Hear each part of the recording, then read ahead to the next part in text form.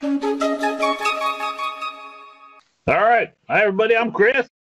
We're going to talk about list formatting, but also some tools that are going to help make that a little easier. So let's take a look. So one of the things we talked about last week was the idea of using emojis in your formats, and there's all sorts of options there. You can do a lot of stuff with those. So go check out that video on the YouTube channel if you're interested in that. Today I want to talk more about the icon. So the icons are a great way to really enhance things. Because they're the same icons that are used by SharePoint everywhere, it's a great way to make your solutions fit in and kind of match the same style, so they're not distracting or glaringly obvious that they're not a part of the UI. But really just can act as enhancements. You can see it on the screen here. We've got some examples. All right, so this is just using buttons and using these icons directly from Fluent UI. And you can see that they're actually matched the same ones that are in the interface, right? So if I select one of these, and you can see the edit icon all matches the share, delete all that. So that's a really nice thing here. So now we can take advantage of that. And putting those in as simple as just typing in the name. So there's some other examples of using those icons, right? So over here, kind of our classic severity, right? So we've got this a nice color here, but then an icon that really kind of indicate what this status column really means. So adding a little icons here and there as needed, both for buttons or just side-by-side things, can really indicate what you're trying to accomplish, right? Add it into a link when you're trying to do a mail to, add a little envelope there. Again, great way to kind of indicate to your users, so if there's no instruction document you got to write with this, it's pretty easy to do. If we go over to our horses site, right, we use these in the Warrior Horses site all the time. So if we take a look, we've used this a few different times, right? So we've used things like icons here to indicate our drink preferences. Go over to our things list. We've got things like the check mark icons or checkbox icons here to indicate whether it's a task or not. Really makes that much more obvious that it is a task.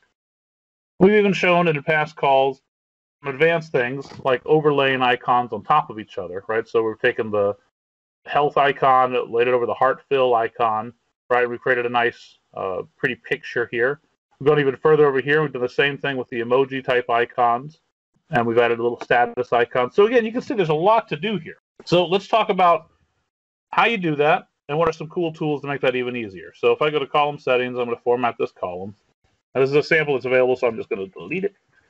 And we'll take a look here. So adding an icon is as simple as, we'll preview that so we can just see that the icon's gone. Adding icons as simple as just typing in things like helm type. All right, we'll do a div, you can do a span, you can do whatever you need to. And then adding attributes. Another squiggly here. And then we're going to say icon name. And here's where we just type in an icon, right? So if I've got like kind of a vehicle themed or transportation type icon, I can choose bus, right? I'm going to make that a little bigger so we can see that. Style.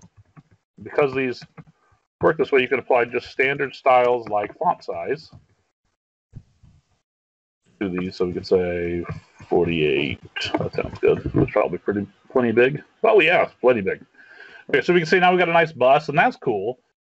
And if I wanted to do some other ones, I could do like taxi, right?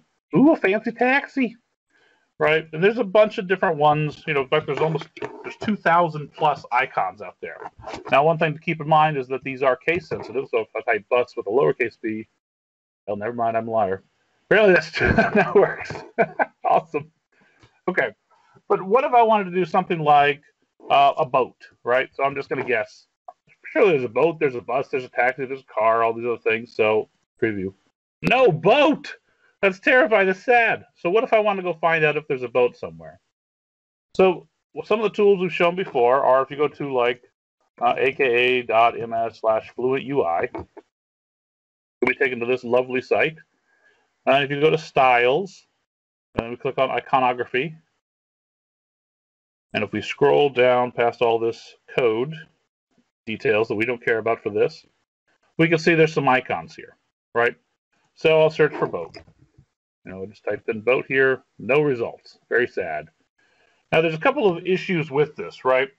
If I look down, eventually, if I scroll and I'm very, very careful, I might see that there is, in fact, a boat icon. Right? Oh, there it is. Very solid. Of course it's called very solid. That makes sense. All right, so now if I type in fairy, there it is, right? So I can use that now, but I have to type in fairy, and I have to hover over to see what the actual name is. So there's some less than desirable things here, including, I don't know what the heck this sort order is, right? So it's not alphabetical. I don't even know what it is. So that's one tool you can use. There's another tool here that's referenced as the Fluent UI Icons tool. If we hit over there, this is one I actually like a little better. This is the one I've sent end users to before. When you create like a column and we want to say what icon it is, and you say, go pick out icons, and then we'll show them there. I've sent them here. And this is much better. It has the same problem, though. If I search boat, I'm still not going to find anything. And the sort order is a little weird, but it has nice features, like if I right-click, I can say copy friendly name, so I don't have to remember, whatever this was, admin A logo inverse 32, very catchy, right? I can just copy that friendly name, and I'm good to go. So I copy that, I head over back to here, and in my icon namespace, paste that, and I preview, and there it is, right? So that's pretty cool. Just close the loop, let's type in fairy. Ooh, pretty. And that's great. And now one of the really powerful things about this site, though, is that it can be used to generate your own font files. So if you're doing some hardcore coding outside of list formatting and you really want to have just a subset, right, you can generate your own font files. It's very, very cool. The other thing about this, though, is icons are added here before they're actually added to UI Fabric. So they'll show up, or Fluent UI, I should say. They're added here before them. So there's some icons that are going to show up here that are actually not available to you yet. And that can be really frustrating. So I want to talk about a brand new tool that we can use now. So it's called Flycon. So it's flycon.io. Go there. We'll check it out. This site is live. It's in beta. So interested in all your feedback on it. But this is an idea of, it's a Fluent icon search. All right, so now, for instance, we solve some of the problems, like if I search boat, hey, it shows up, right? Or my classic is dog, right? So I used to always search dog, right? But how would I have known that that was actually Fang body, right? But now I can search by dog, and there it is. Some of the other things you can do here are that we've got full-on categories here. So if I just wanted to see what vehicles are there, right? I don't want to scroll through that giant list. There they are. There's all the vehicles, so I can easily do some pretty cool stuff here, right? So if I come down here, I've got all my different categories. I can search between them, do whatever I need to. I've got some of that same kind of copy functionality, right? So if I hover over add bookmark, I can actually hit this button and it's copied to my clipboard. And I can come in here and I can paste that as well, right? So very helpful. And that's one thing you can do here. Now, if we take a look on top of that, so if I pick something like games and sports, right, we can see this. If you want to check out your theme styles, right, there's full theme support here. So if I want to switch this to orange or red, or let's just go straight up dark blue, right, so you can start to see how these icons might look directly inside your site. Right now, if you don't like some of these kind of default ones, right, there's some other options down here. All right, so for one, we'll make these large. If you want to show the name all the time, you don't like that box, whatever you want to do, but there's some advanced color options here. So by default, it's the neutral primary color that's shown. But if you wanted to say, always show them in red, right, and you want the box background because you're not a good designer like me, yellow light, oh, that's beautiful, right? So I can even come in here and I can say, let's do a custom color, right? So we'll kind of change that up. But the whole idea here is then I can really see how these icons might look. So we'll come back here. We'll go back here. All right. And we'll take a look. So one of the things we can do also is when we're looking at these, we can see variations right here. We can see the different colors those might appear.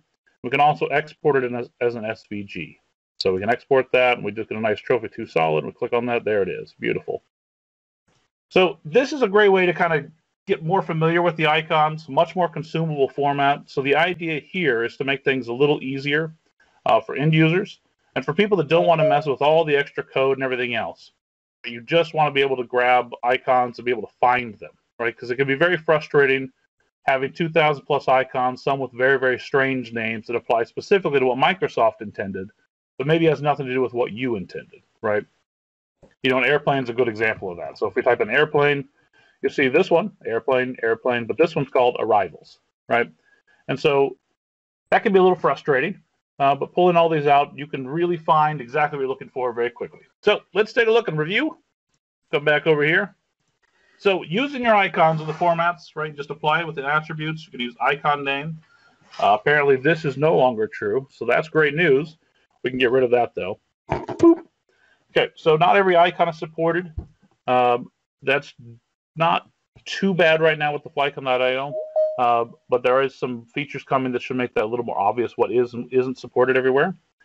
And again, you can apply sizes and colors, and you can do theme support. So icons are really awesome for all of that. Now, in fact, what if I want to use an icon here? Now, PowerPoint has a ton of icons, but what if I want to use, I mean, obviously it's a presentation about the Fluent UI icons. So here's a thing we can do, right? So if we were to type in that, say, dog again, right? We take our dog, we're going to export that, we're going to save it as SVG. We can actually just grab that, head over to PowerPoint, and just drop it right on. All right, so now we've got a nice little icon directly in our PowerPoint. We can use those wherever we need to. We can open those up and do all sorts of cool stuff, right? So we'll just change the color of that. Ooh, that's pretty. All right, so there you go. So that's pretty cool. So check out Flycon.io. It is free and will remain free. It's got full categories and tags, the theme support, some more stuff with themes is coming soon, and some additional export options as well. But I'm interested in your feedback. There's links in there to provide feedback for, say, maybe you don't think the category was correct, or you don't think the tags were correct. Very possible. It takes a lot of time to categorize 2,000 plus icons, and do that manually. So I'd be happy to have your feedback on that. So here's some of the links for those items here. These are the two other browsers I showed you, and then this is the Flycon.io.